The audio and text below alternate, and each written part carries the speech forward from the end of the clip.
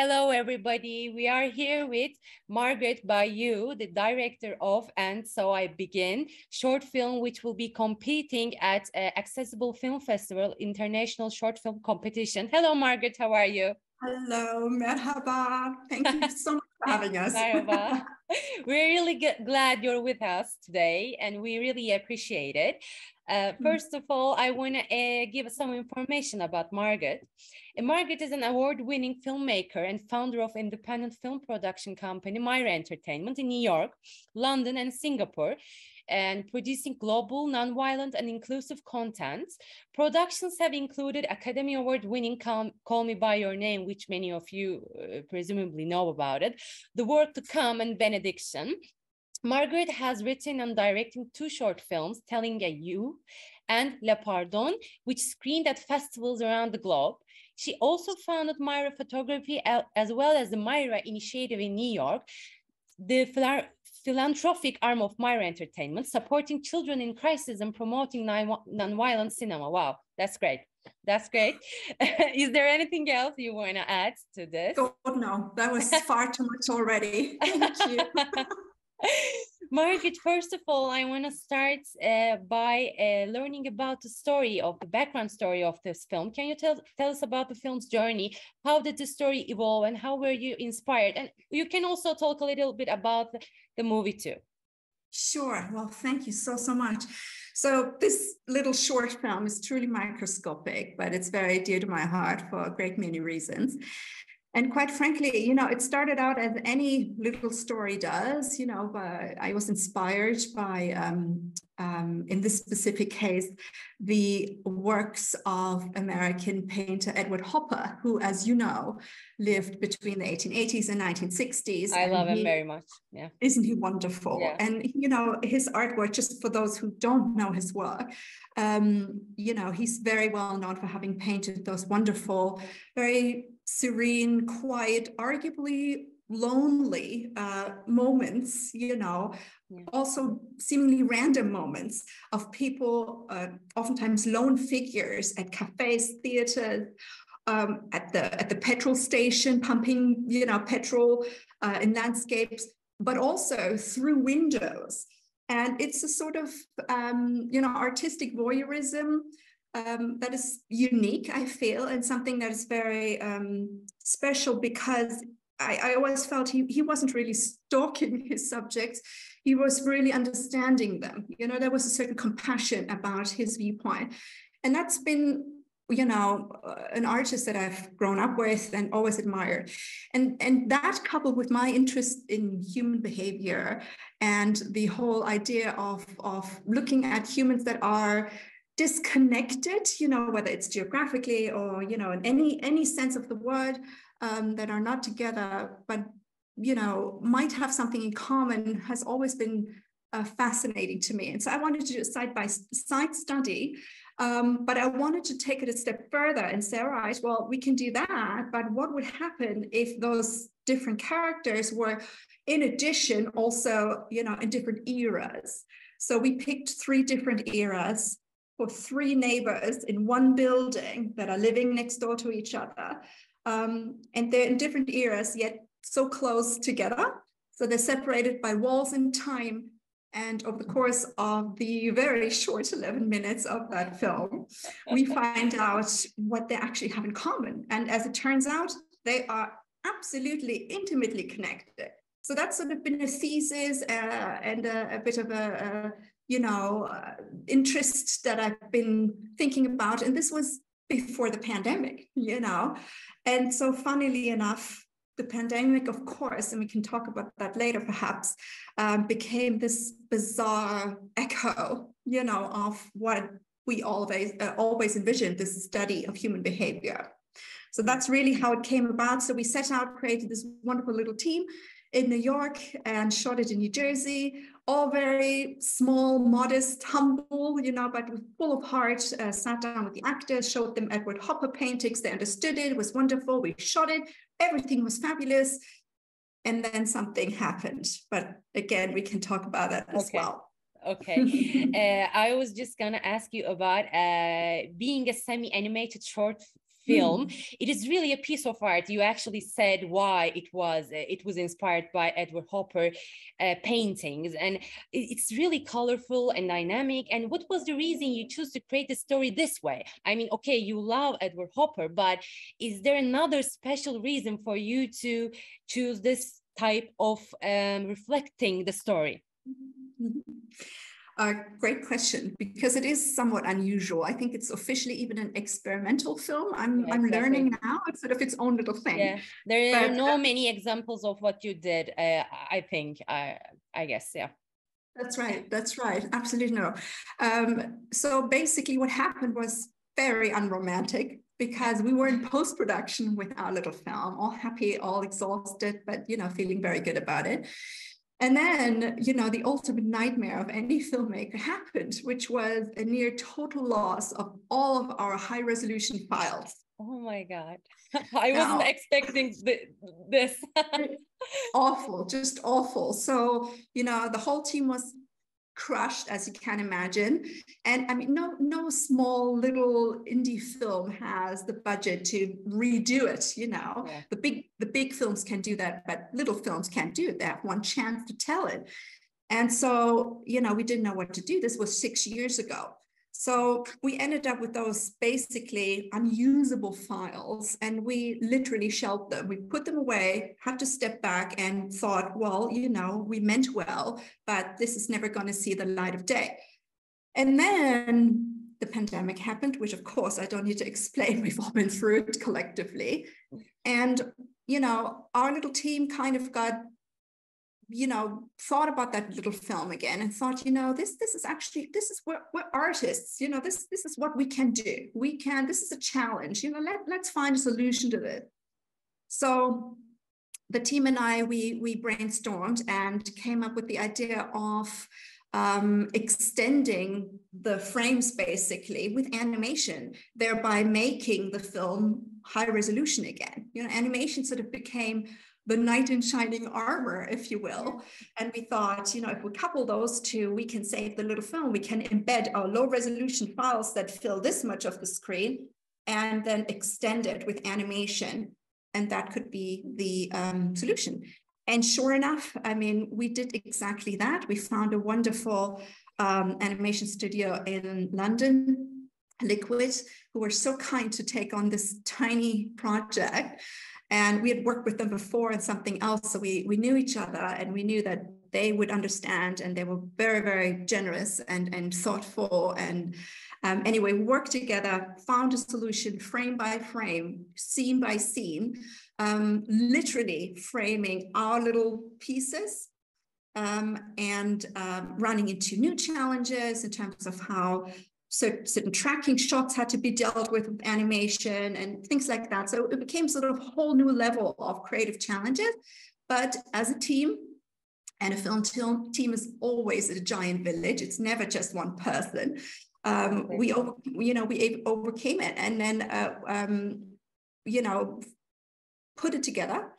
And I have to say, I think it's much better now. So basically, the lesson from all of that is that an accident can sometimes really be a catalyst, and I think that was also a really nice lesson in life and a nice example, especially for an artist. When you think you're at rock bottom, it's like, all right, let's see, we're up for it. Took a bit of time, but that was fine.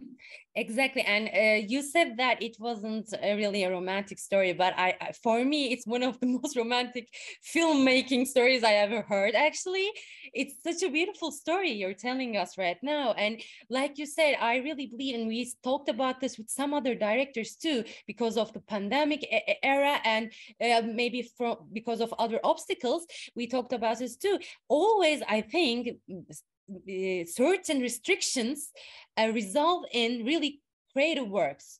So I guess what you're telling is really important, because you had a really maybe hard time because of what happened, but now there is a magnificent, like a really precious and unique film.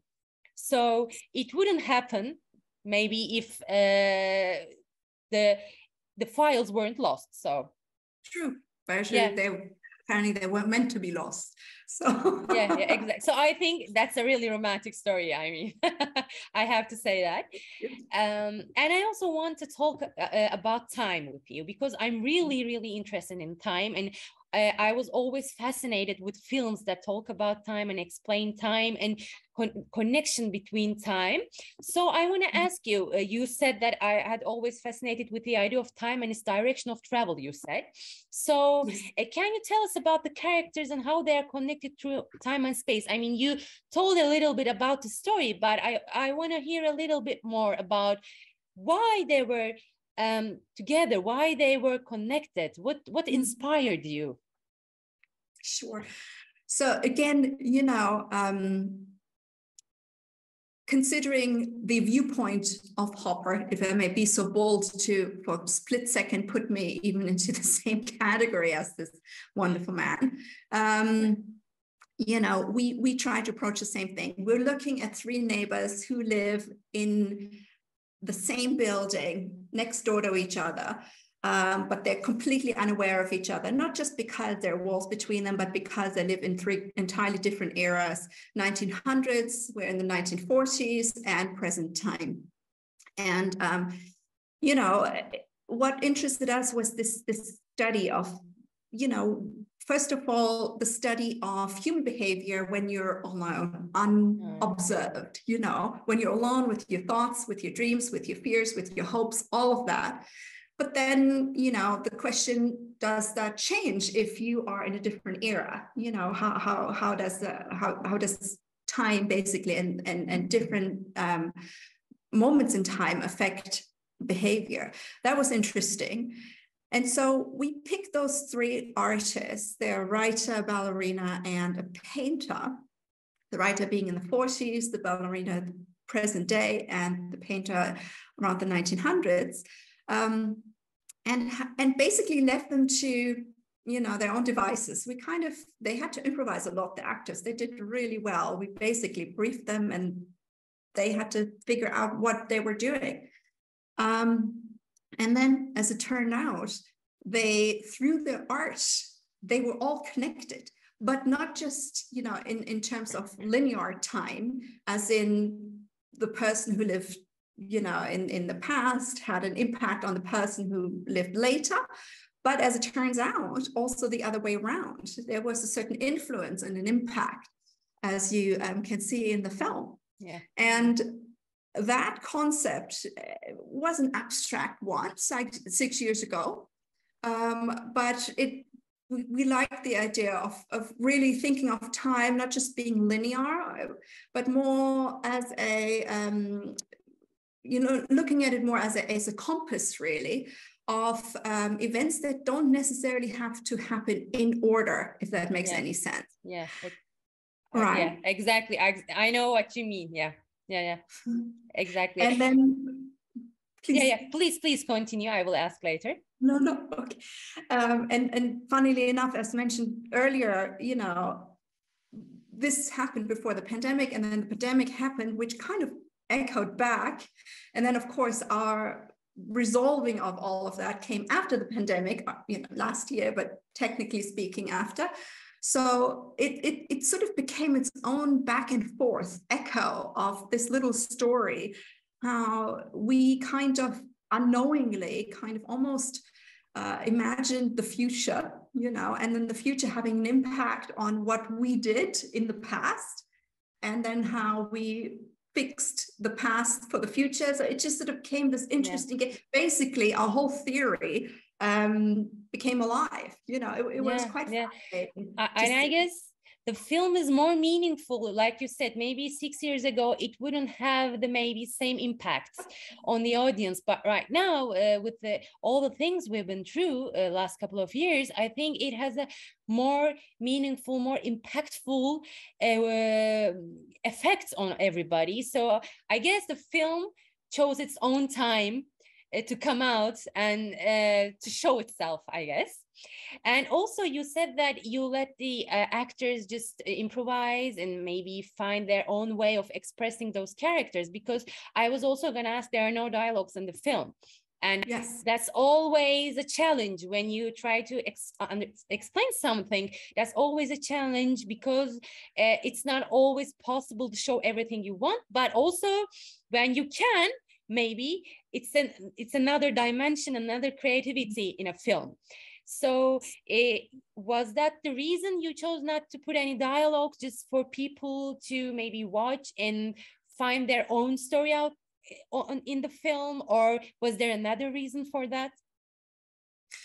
No, it was basically the ambition to really let this medium do what it was meant to do, which is to portray moving visuals. You know, that's what film is. That's the power of film.